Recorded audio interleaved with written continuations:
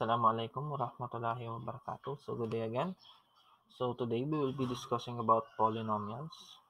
Polynomials are just simply a multi-term, or we can also say a singular term, algebraic expression. So remember that we have discussed algebraic expressions. These are just simply expressions with, firstly, we have the variables. We also have the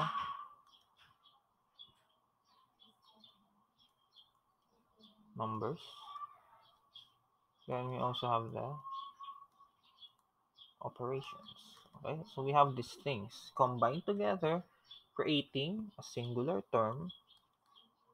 Okay, and of course, in each term, they would be composed of two things. Composition is two things. We have the numerical coefficient and then the literal coefficient. Okay, all in all, when you combine these different terms, you will create a polynomial. Okay, so polynomials would come in different categories when it comes to variables. Okay, so for now we will be discussing polynomials polynomials in one variable. Okay, so we will be discussing polynomials only with x, no other variables that will be available. Okay, so firstly, how can we classify a thing or an algebraic expression as a polynomial? Because of course I can say that this one is an algebraic expression. Okay, this one is an algebraic expression, but this one is not considered as a polynomial. Yes, this is an algebraic expression, but not a polynomial. Okay, in what cases can we consider a given or an algebraic expression as a polynomial? So firstly, we have these certain restrictions. We have the restrictions. Restriction number one. Okay, and again, we will be dealing only with the variable x. Okay, the very first restriction would be the exponent should be a whole number, or basically if the exponent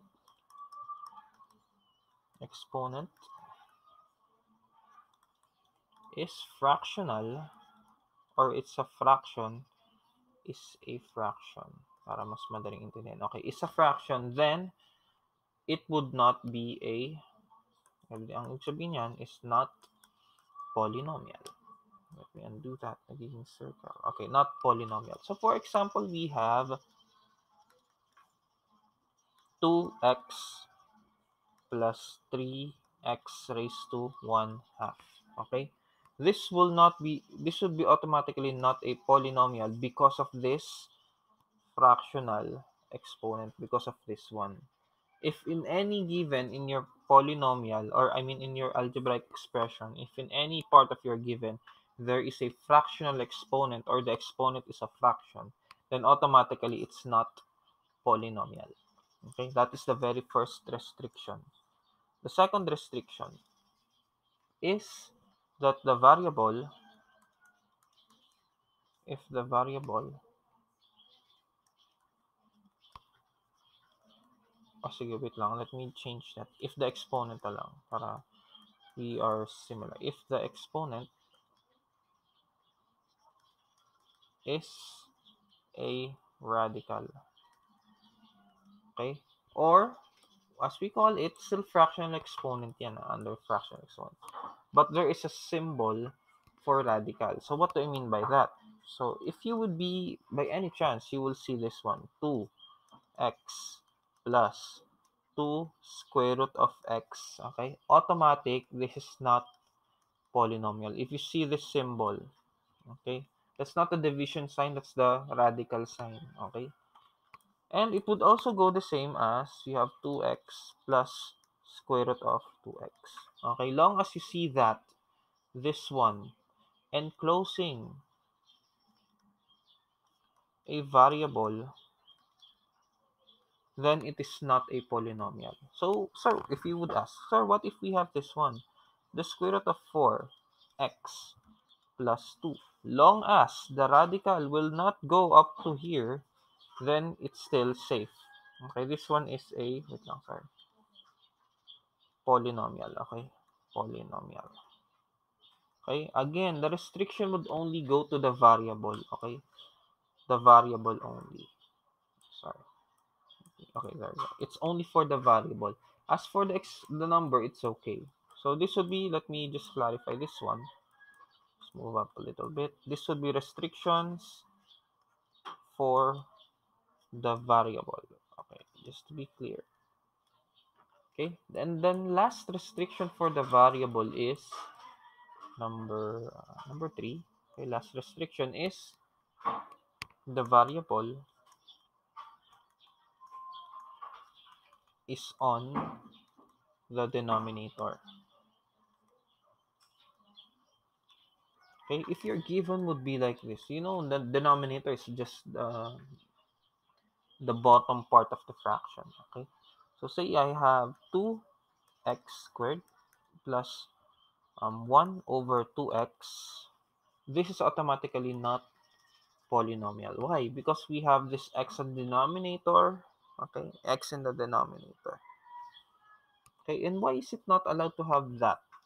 Because basically in math, okay, it's not okay to have negative exponents. Okay, because this would be a sub rule of this one. Okay, no negative exponents.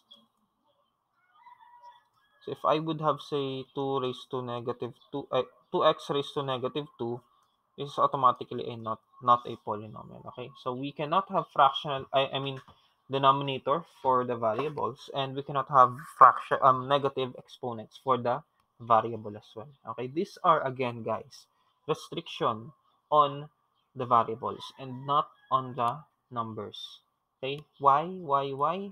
Because on the numbers, we can evaluate immediately. For example, I have this one.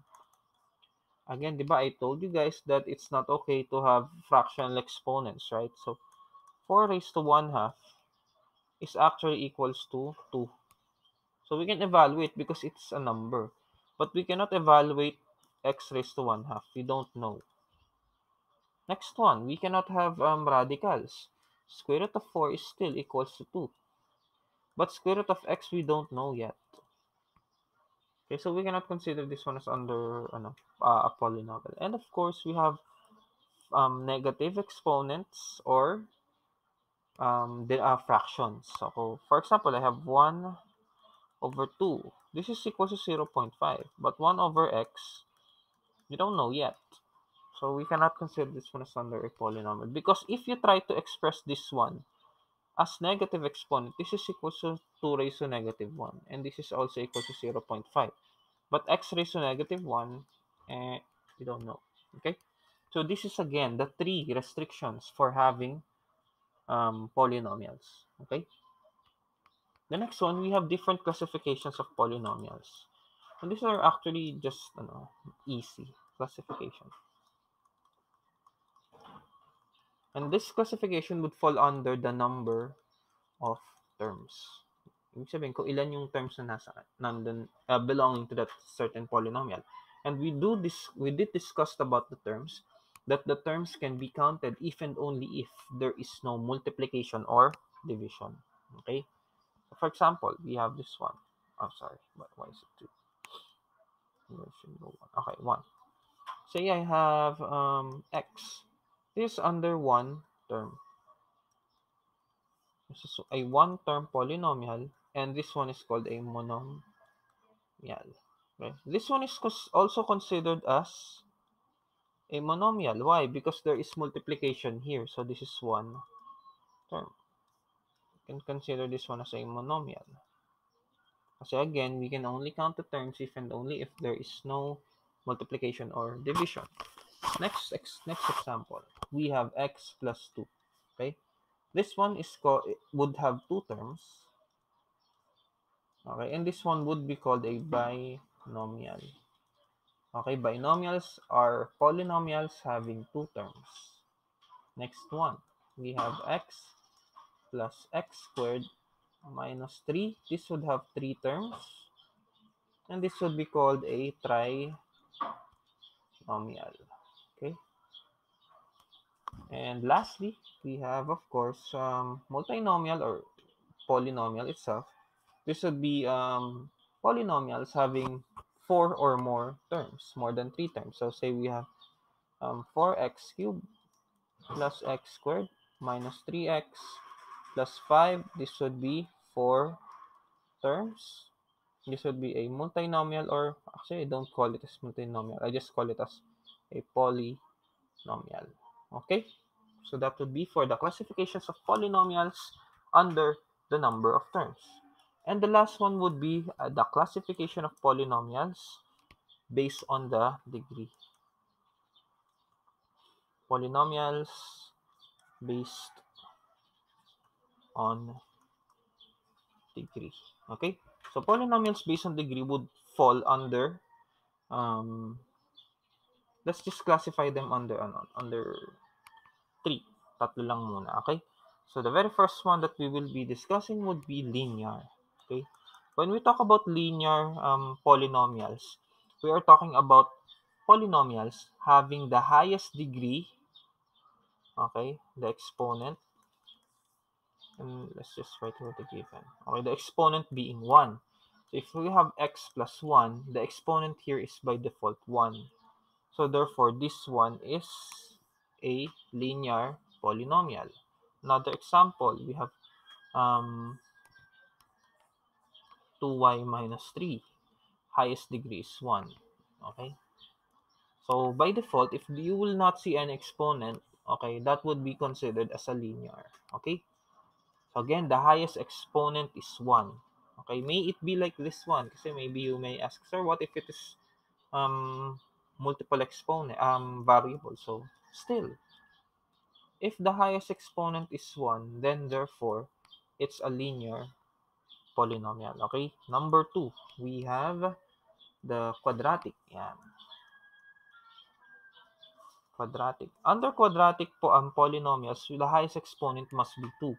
So we can either have this one, 2x squared plus 3x is equals to 1. Highest degree is 2. Again, we are taking the highest degree, not the lowest degree, kasi you may say, so this one has an exponent of 1, so this one is linear. But then again, the highest is of course 2. So therefore, that would be falling under quadratic. Okay? So even so, you have this one. Still quadratic. And again, this one would be a circle, but in any ways, this one is a quadratic. Okay? But this one is a special case, so kindly disregard that. But in any case, again, the highest exponent must be 2. Okay? Next one, the last one that we will be just needing would be cubic. Okay, when we talk about cubic, the highest exponent is 3. So for this case, we have 2x cubed plus x is equals to 7. Cubic, highest exponent is simply 3. Okay? No more, no less.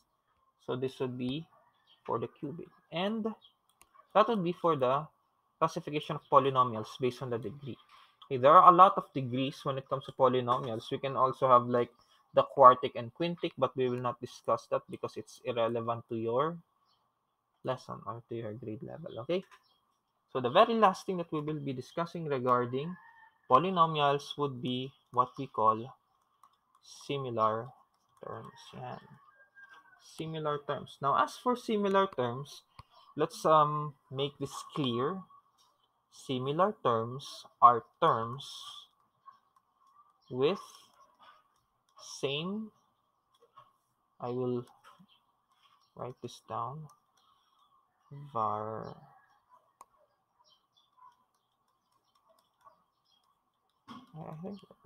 variable n exponent, and I was supposed to write that in capital. Okay, exponent. And I am writing this one big because I want this for emphasis. Only. Okay? Terms with the same variable and exponent only. So I will give you examples of similar terms. We have 5x, negative 7x, 2x, 4x, 1 half x, square root of 4x, 5 raised to negative 3x. They are similar terms. Why? Because we will be checking the variables. So let me ask you guys, what is the variable of 5x? Oh, of course, it's x. Variable, the literal coefficient. What is the variable of negative 7x? Oh, it's x. How about 2x? It's again x, sir. Then we have 4x, same. 1 half, it's x. And square root of 4x, it's x. And square root 5 raised to negative 3, it's still x. Long as the variable is x, we do not care, and I cannot emphasize on this any more. We do not care about the the numerical coefficient. We are only talking about the literal coefficient, not the numerical coefficient. Okay, so I hope that is clear. Again, not the numerical, only the literal, meaning only the variable and exponents for the variable. Okay. So I cannot give any more emphasis on that. I hope that you have understood that. And then, what do we do now to similar terms? What we do to similar terms is we only evaluate. So let me write that in white. How to combine similar terms.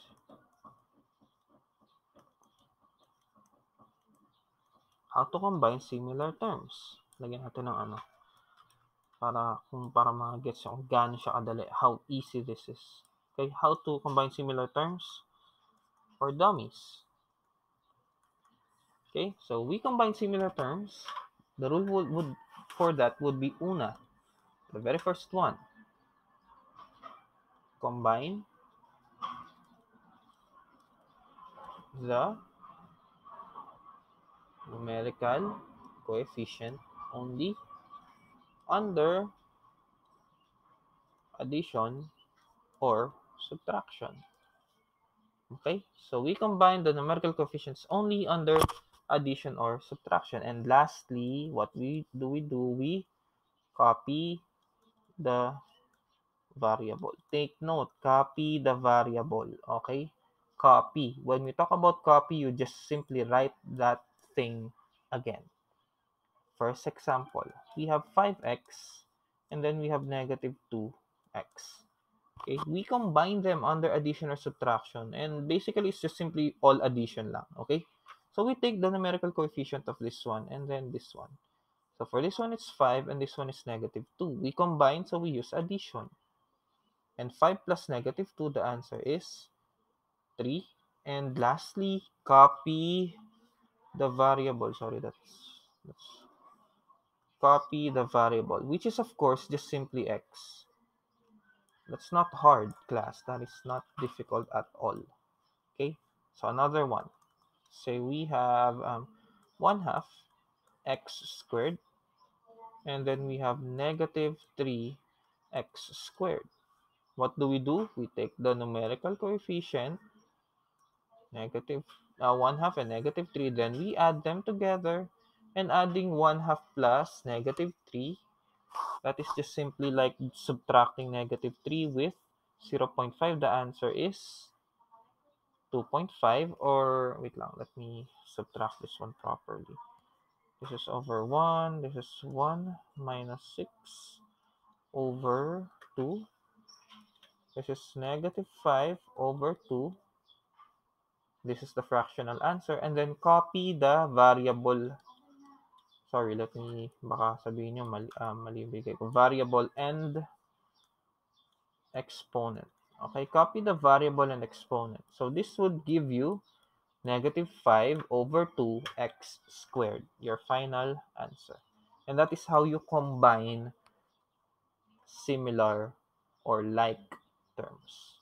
Okay, so that would be the end of our discussion. Just two examples because it's very easy. Thank you again for listening, everyone, and assalamu alaikum warahmatullahi wabarakatuh.